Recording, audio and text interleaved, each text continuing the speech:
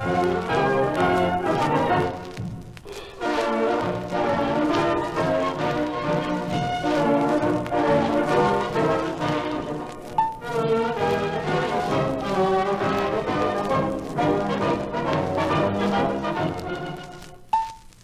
right, Tony, I saw you. Go on, open up the trunk on your car and let me see what you're stashing away. Uh-oh. You caught me red-handed, Tech. Holy cow. It's Joe. Hi, Tech. What's all the excitement? Oh, I was just kidding, Tony. I can see you're getting set for a water test. What you been doing to the deck lid? Just this, Tech. Joe showed me how to raise the drain trough under this weather strip to make a better seal. You want to crawl in and help him make sure I did a good job? If you insist, my boy.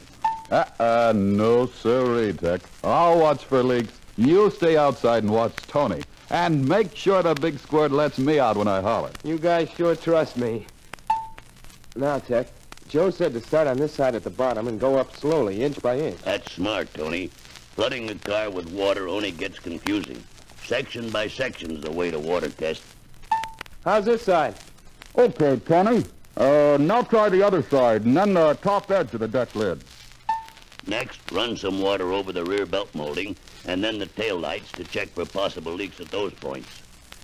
You know, Tech, I wish Joe'd give me the whole story on body sealing. All you have to do is to ask, my boy. I'll put the bee on Joe as soon as you let him out of there. Okay, Tech. How's she look, Joe? She's tighter than a drum, Tony. You did a good job.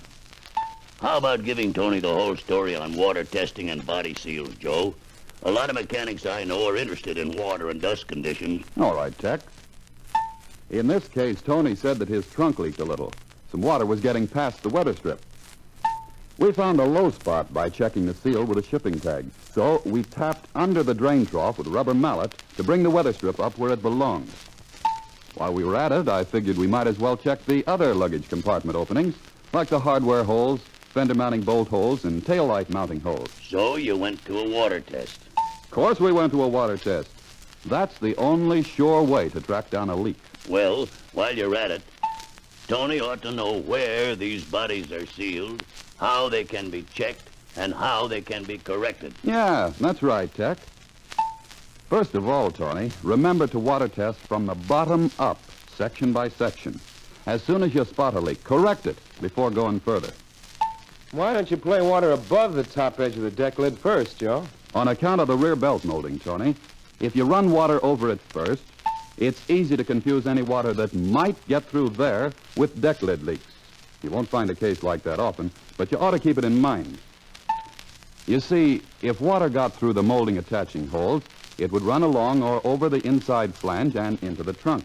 Might go through the seam, too, if the seal wasn't up to snuff.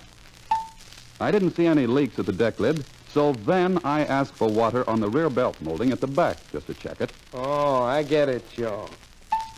But how about the floor pan? Like those joints around the gas tank supports, the wheelhouse brace, and the seams where the quarter panels join the floor pan. You can seal them with any good commercial caulking compound, Tony. If any floor pan seams are open, they'll probably let in dust more than water. Some mechanics use a flashlight or extension light to locate openings where dust could get in. Sounds like a good idea, Tech. By the way, Joe, what did you do for that customer that was telling me about water wetting the rear floor mat in his car? Well, I wasn't sure I knew where the water came from myself. So I took out the back seat and carpet, and then I water tested the lower half of each back door from the bottom up to the belt, and each was okay. So then I Wait a minute, Joe.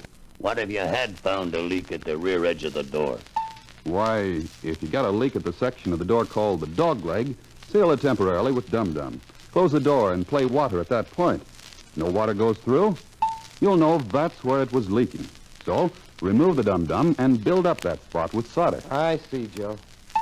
Here's something else, Tony. Never use water under pressure when water testing. Pressure can force water past any weather strip seal, no matter how perfect it is. Yeah, Tony. Hey, take it easy. Just play the water on the section pretty much like water travels when it rains. I get you, Tech. No pressure. Swell, Tony. Now, after water testing the doors and finding them okay, I checked the rear belt molding on each side. That's because clip hole or seam leaks under the belt at the sides can let water run down the inside of the body, under the seat, and onto the carpet. Right, Joe. What else did you check? Then I checked the drip molding from the belt molding up to the top of the door. Leaks anywhere along there can also wet the carpet. But you still couldn't find a leak, huh? No, but then I remembered the coach joints on each side of the center pillar and the joint at the top of the pillar just below the drip molding. You see, if water gets through at the coach joints, it'll follow around underneath the garnish molding and wet the door trim below. Now, water getting in at the top of the pillar can run down inside the pillar and come under the floor mat in back, and that's what I found in your customer's car, Tony. So, all I had to do was seal the joint with body seam sealer. How about this little molding strip on the pillar? That's another possibility, Tony. Just pry it loose with a putty knife to see if the sponge rubbers are in place in the clips. Okay, Joe. But what about dust leaks? Well, anywhere that water gets in, dust will, too.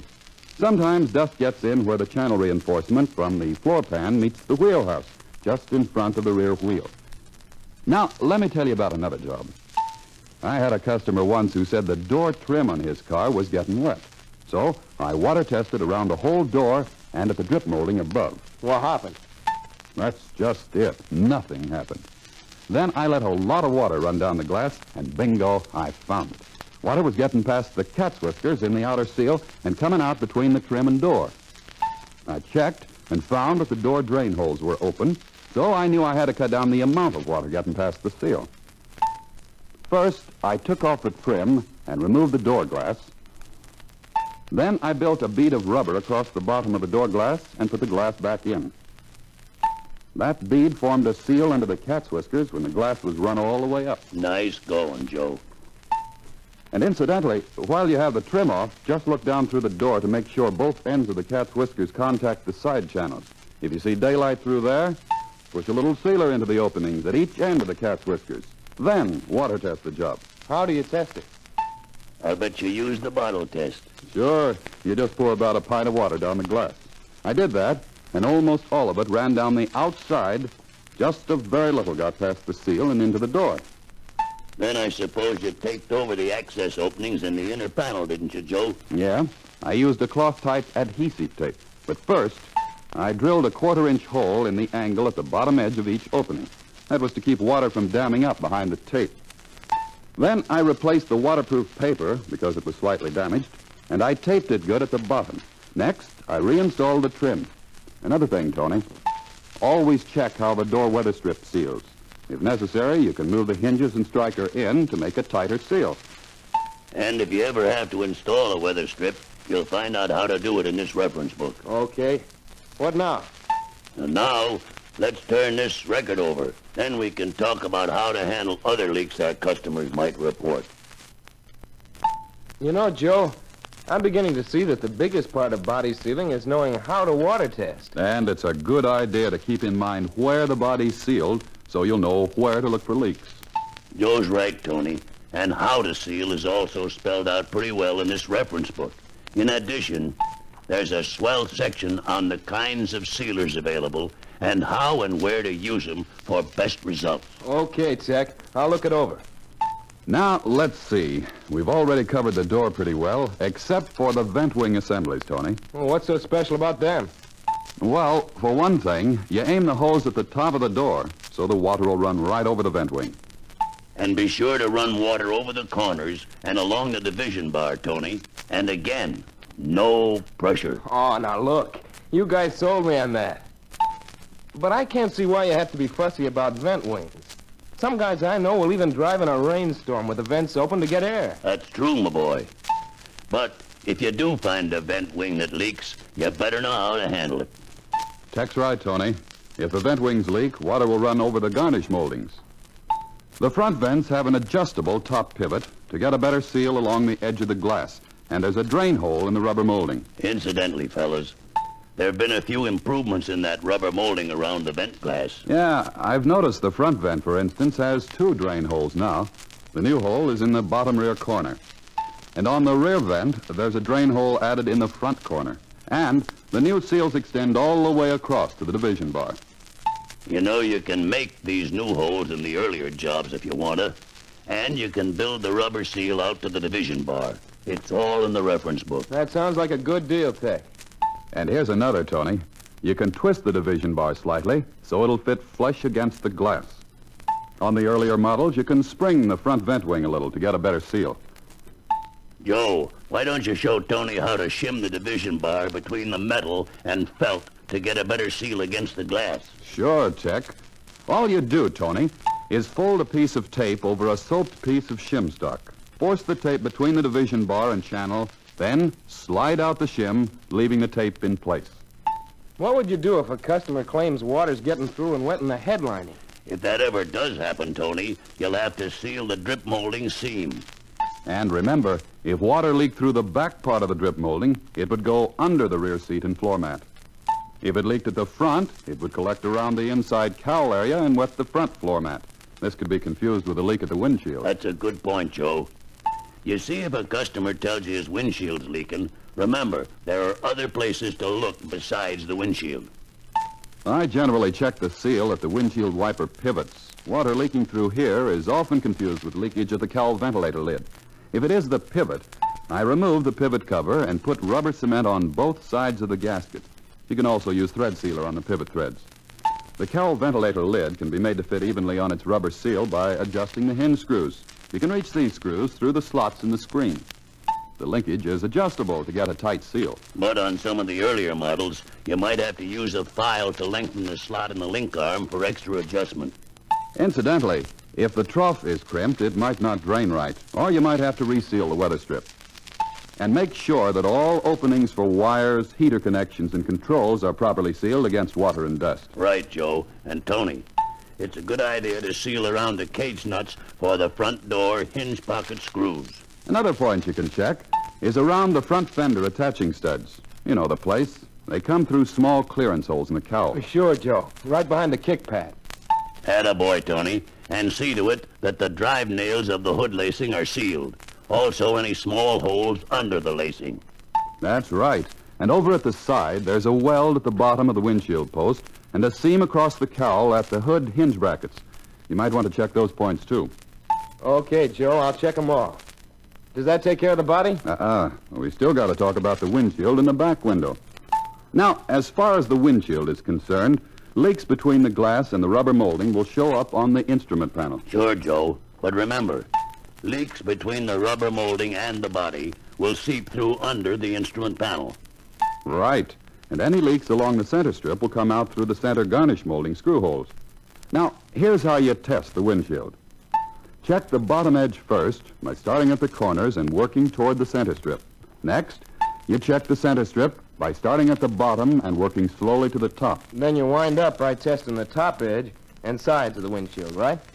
Just about, my boy. But you also shoot water across the cowl toward the lower edge of the windshield, like rain behaves when you're driving in a storm. Couldn't you stop some windshield leaks just by tightening the garnish molding screws? Sure. But if water still seeped by, you'd have to remove the chrome finish molding. Then, seal between the rubber molding and the glass and the molding in the metal using a good grade of windshield sealer. Yeah, and be sure to put some sealer at the top of the center strip before you put it back. Okay. Now how about the back window? Well, if water gets between the rubber molding and the glass, you'll see it on the package shelf. If water seeps between the molding and body metal, it may go into the trunk. As far as testing goes, check the lower edge starting at the corners, then check the sides and top edge. Sure, and you'd seal between the rubber and the glass and the rubber and the body, just like on the windshield. Besides these ideas on body sealing, fellas, is there anything extra special to keep in mind? Don't know how special these are, Tony, but there are two more important points.